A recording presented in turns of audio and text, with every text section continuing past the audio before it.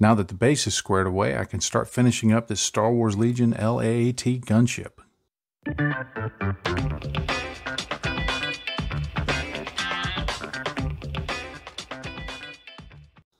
Now you may remember from the last video in which I worked on this patrol gunship, I had painted it up kind of like the colors shown on the Havoc Marauder, which is the ship featured in the Bad Batch.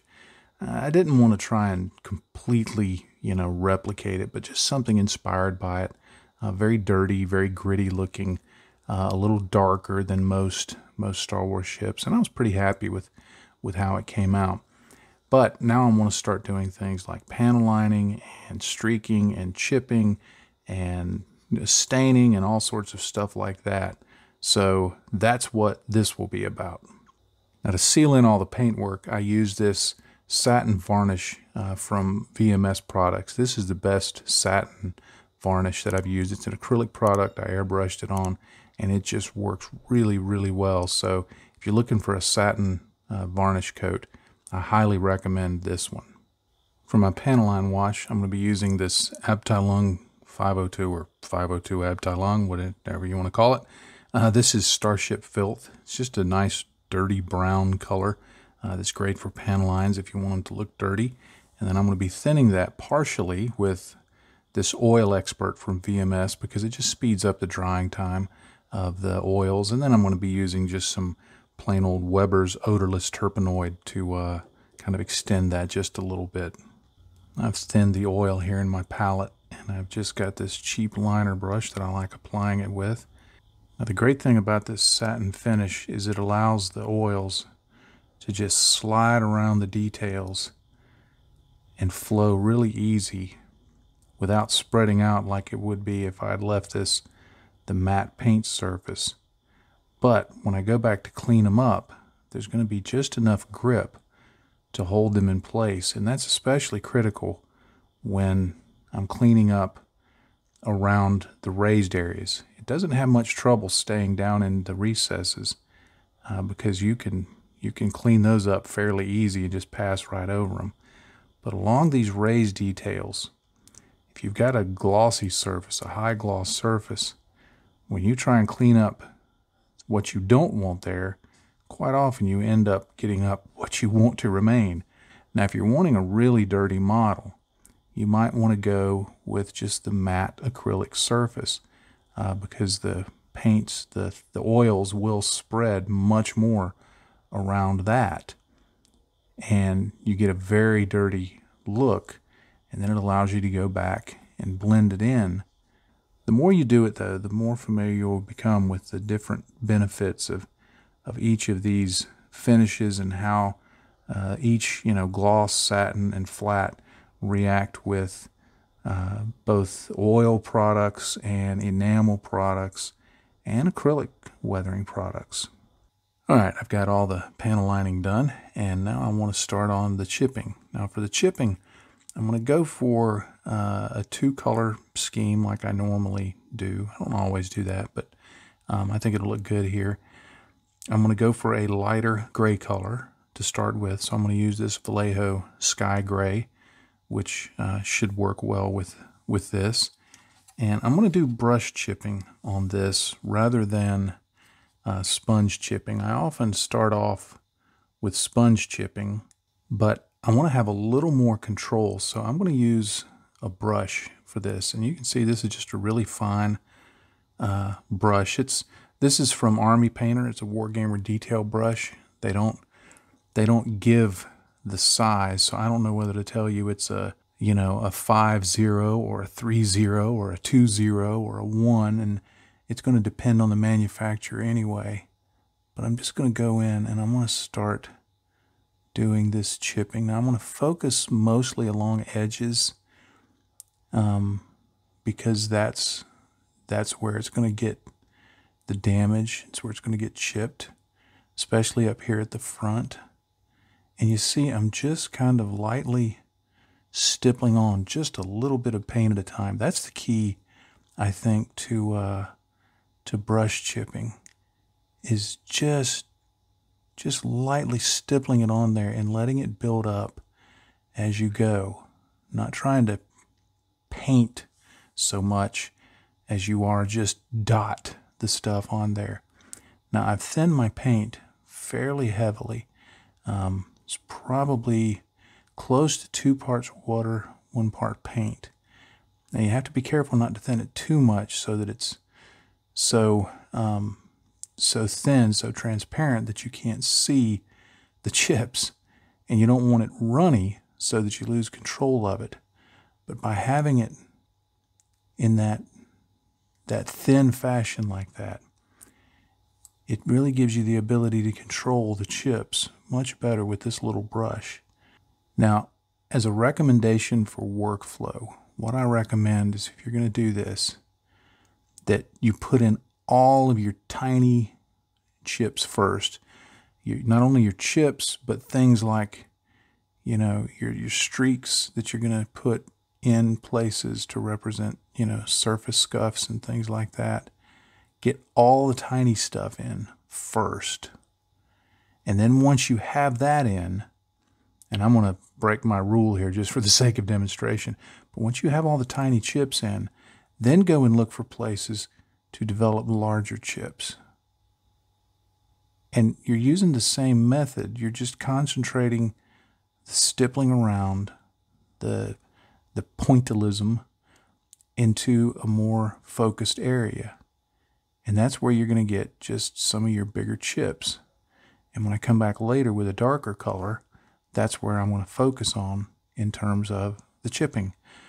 Now, not completely finished the lighter colored chipping, but for the sake of filming efficiency, I'm going to go ahead and demonstrate the darker chipping.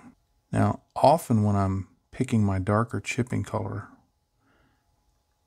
I'll get something that's kind of rusty, got a red-brown to it, because I'm going to develop maybe a lot of rust tones to it. Or sometimes I'll get something that's more just gray, maybe not neutral gray, but maybe just a little darker than neutral gray. But I wanted to reinforce the idea of these cold tones, even if only in a very subtle way. Well, I started looking up pictures of just steel. And what I started noticing, and I have not noticed this before, but they had a lot of bluish tones to them, kind of a bluish look. Now maybe it was just reflecting in the light or something like that, but it was across enough pictures that I was convinced it was an thing. So what I did was I started with this basalt gray from Vallejo, which is just a little darker than neutral gray. And then I added in some of this USNC blue. This is from the Vallejo model airline. And what it's given me is, here I'll try and show you. It's given me this dark blue-gray. And you can also see how much I've thinned it right there.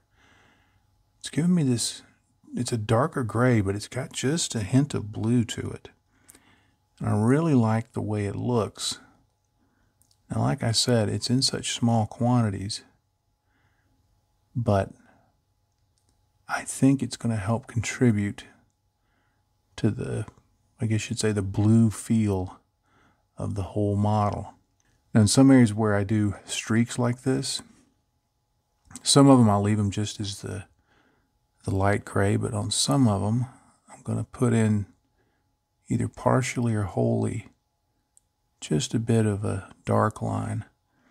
Now, generally, if I'm trying to make it look like a scuff that gives some depth, I'll put the darker line on top and leave the lighter line on bottom, because that's to simulate reflecting light coming from above. So if you want to think about light reflections, that's how I do it. So now I'm going to continue working around the model, putting in both the light and the dark chips to catch the rest of the model up to the way this looks. Now, another thing I want to do is I want to put some streaks and grime and stuff like that. I'm going to use this AK Interactive Streaking Grime. I'm going to be using some of this enamel odorless thinner from Ammo of MIG. Are you allowed to use MIG and AK at the same time? I guess so. Now what I've done is I've got some of the enamel in my palette here, and then I've got some of the odorless thinner. You can tell I've already been working on it a little bit. And then I've got a paper towel off to the side. I'll keep that off camera.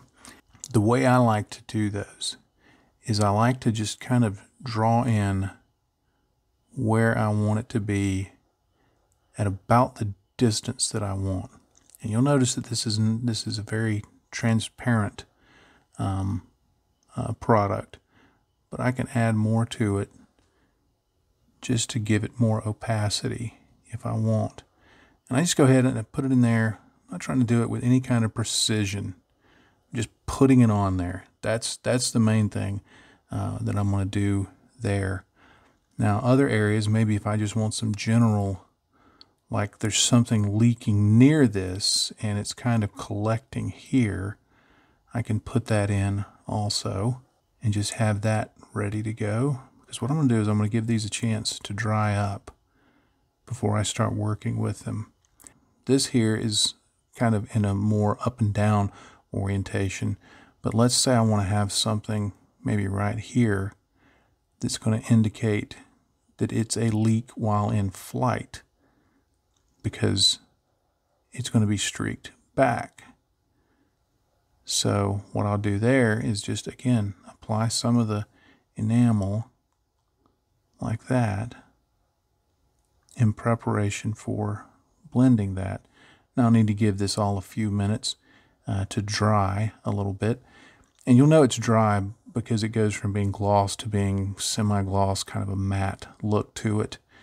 Now to start working that streak right there, what I've done, one, I've oriented the model so that I can easily keep it vertical. I have a bad habit. I can't draw straight lines. So I have a bad habit of when I'm doing streaking that it ends up going one way or the other. So I have to orient the model and the brush as best I can to try and keep it vertical.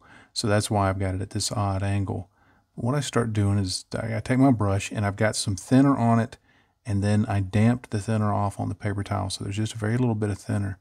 And I just start working outside of it. I'm not actually touching it yet. I'm not touching you. I'm not touching you. I'm not touching you.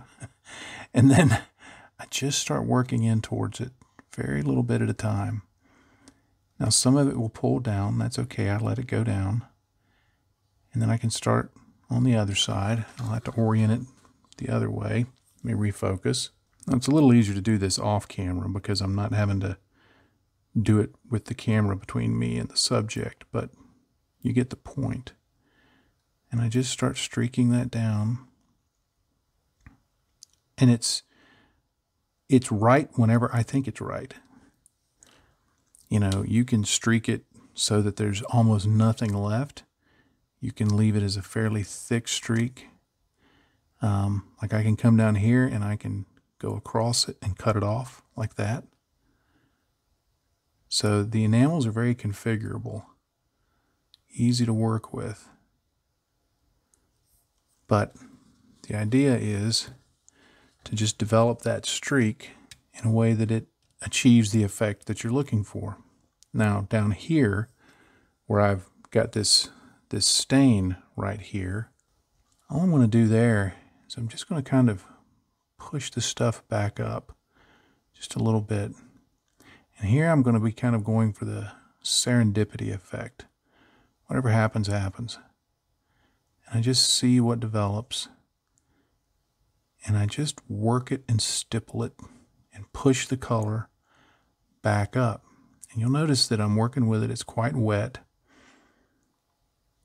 But I can just go back and forth and decide how I want it to look. Now I can give that thinner time to dry off and see, does it leave a tide mark? And if it does, then I can just clean that off. And if it doesn't, I can add more to it. I can spread it around more.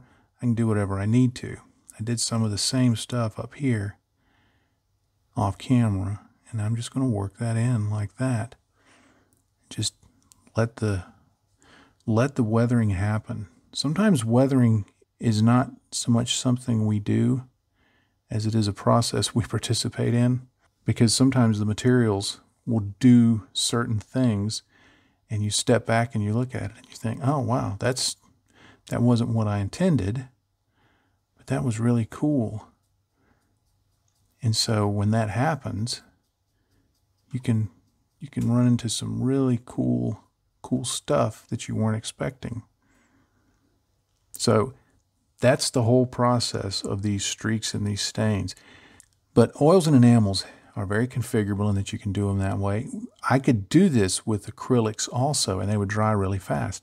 The difference is you have to thin your acrylics down and apply them a little bit at a time and build up the layers of the effect. Because enamels and oils, I've talked about this before. If you watch my videos, you've heard this. You know it's coming. Oils and enamels are a subtractive process. I put the product on and then I take it off. So it's a subtractive process.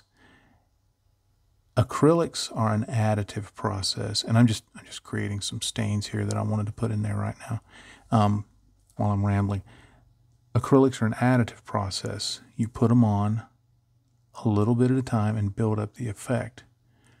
I think the best results are achieved when you work with all three and get comfortable with them, and then in your weathering, you can pick what's the best tool for the job. Because I think instead of thinking in terms of I'm going to be streaking or I'm going to be panel lining or I'm going to be chipping, what I'm doing, it's easier to demonstrate these things in simple steps, but what I'm doing when I'm actually building a model, if I were building this off camera, I would be thinking in terms of what do I want the overall effect to look like. And I wouldn't think, okay, now I have to add chipping, now I have to add this, now I have to add that.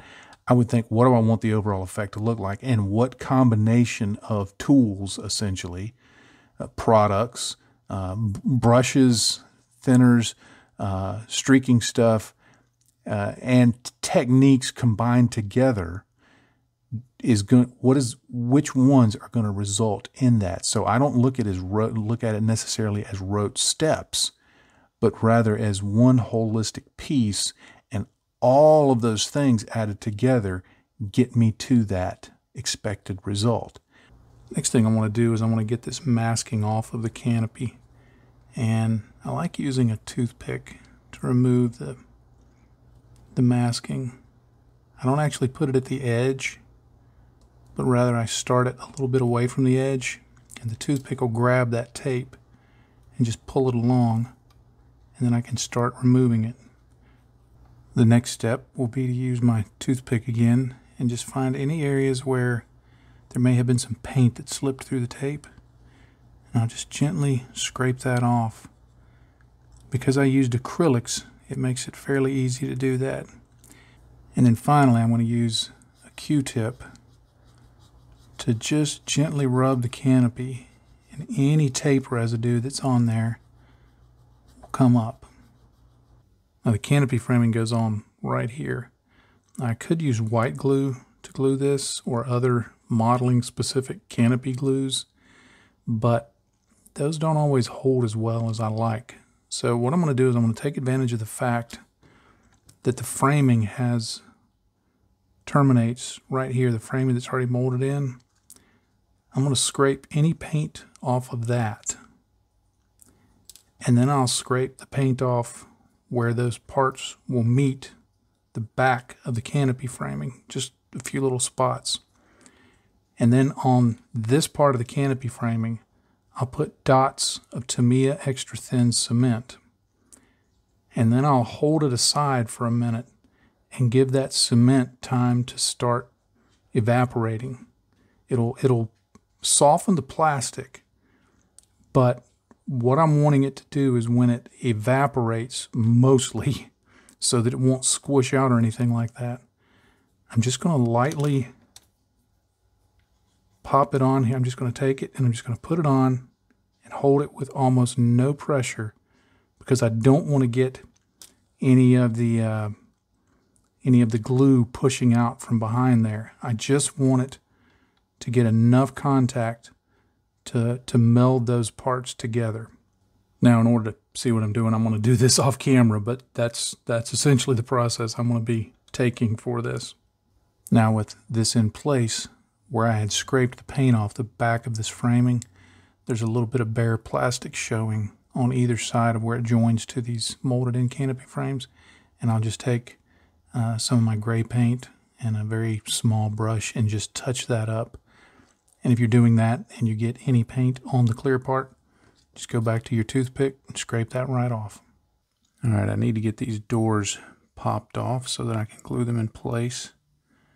What I'm going to do is I'm just going to gently wedge my knife up in there. I don't want the glue to pull away any of the paint, so I'm going to work really gently. Just pull that away. There we go. Now I'll just gently pop this one out. Now what I'll do is, I'll do this off camera, but you can see like right here just a little bit of the trace of the glue, and I'll go through and just peel that off very gently. And if it starts to pull, if it looks like it's going to pull the paint, then I'll just use a damp brush to kind of just wick that away and get that cleaned up. Then I'll be able to glue the doors on in the open position and get those ready for display. Now, when I'm gluing those on, what I'll do is, once I'm sure of the angle I want to put them at and get them test fitted on there, I'll clean off any paint that's going to be where the glue is going to go.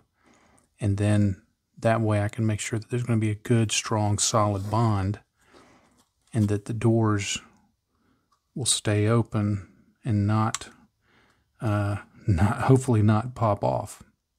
All right, well, I think I'm ready to call this guy done. Man, what a fun kit this is. I just can't say enough good about it. I have had such a good time building this. Just to cover the last steps, I glued these guns on, nothing special, just a little glue, glued those on, glued these in place. Do this last thing. Make sure you've got everything else done, because once these are on, things can be a little difficult to get to. The handling of it is a little difficult. They go on perfectly, but just save that for the last. For the doors, I glued them on where the hinges are, and I just used Tamiya extra thin cement, but I also put a little glue right here, and I let it touch this loading ramp or whatever this is. I put a little bit of glue right there to give it some extra reinforcement. And then right here where it touches this nacelle looking thing, this part right here, I pushed it up so that it's just right against that. So I glued it not only along that edge where it joins the fuselage, but just right there at that point, just to give it some extra strength, so that hopefully when I eventually sell this thing and ship it, and somebody perhaps uses it to play the game, it'll have a little more strength. You can see I decided to go ahead and fully open both doors so that if somebody wants to examine the inside of it, it's very, very dark in there. You'd really have to get right up to it and probably even shine a light in it, but you'd be able to see the details that are in there. You can't see much of the pilots. I'm glad I went with that high contrast look, because even right up close, you just kind of see them against the dark background, and that's it. But I was really happy with how this Bad Batch inspired finish turned out. That's exactly what I wanted. It's rare that I come close to executing on plastic the vision that I have in my head, and I gotta say, I hope it wasn't lightning in a bottle, because I feel like I did it this time, and it's almost exactly what I envisioned. So I'm pretty happy with that, and that's that's a rare thing for me. So this has been really enjoyable. Well, thank you so much for joining me for this video, and hopefully for this video series. I hope it's been helpful, even if you're not planning on building this kit. I hope there's been some things that I've gone over during this series that have been helpful to you, that may spark some ideas that you can do on other models. That's really what this is all about, is not so much about a specific model, but just exploring different ways to do things, and all of it with the goal of having fun. So I hope that's come through in this, and I hope it's been useful to you in some way. If you've not already done so, please hit the subscribe link down over here somewhere and hit the little bell icon so you'll know when new videos come out. And I would be really grateful if you would give this video a like just down below and drop a comment. One, I like to hear from people. I always enjoy hearing when they've found the work that I do helpful, useful, entertaining, or maybe just a way to drift off to a nice nap. But it also helps me grow the channel, which I'm trying to do. So I'd be grateful if you would do those. There's also links down below to Patreon if you would like to support the work that I do. I would be most grateful if you would check that link out. If you're already a Patreon supporter, thank you so much. What you do for me makes what I do possible. We just couldn't afford to do this otherwise at the pace that I do it, with the materials and the kits and the things that I do it with, if it weren't for you. So thank you so very much for supporting the work that I do. And with all that being said, I'll leave you with one final thought, as I always like to do. In this hobby, if you're not having fun, you're doing it wrong. Happy day to you, friends. Bye-bye.